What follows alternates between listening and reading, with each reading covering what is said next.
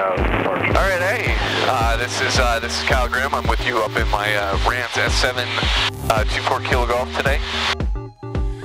And we're cruising around right now at about 2,500 feet over Maryland and heading out towards Harper's Ferry. And it's pretty cold up here.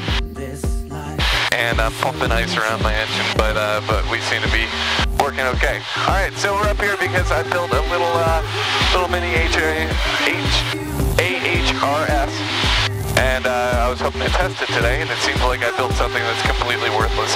Anyway, one of the best parts about having an experimental aircraft is that you can tape anything you want to it, and that's what I've done here.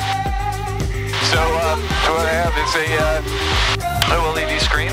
It's being powered by Arduino, and it's taking information off this extremely taped up mini IMU and associated GPS unit. And what it's supposed to do is give me that ride, which you can tell it doesn't do. And so even when I roll the plane,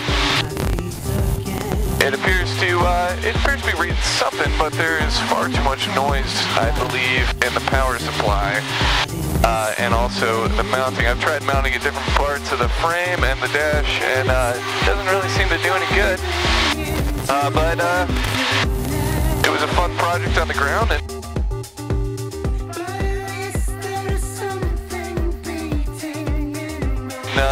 we'll see if I can improve it in the future.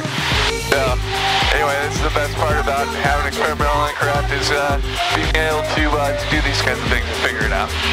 So anyway, I hope you had a good time experiencing my failure with me, and I'll catch you guys later.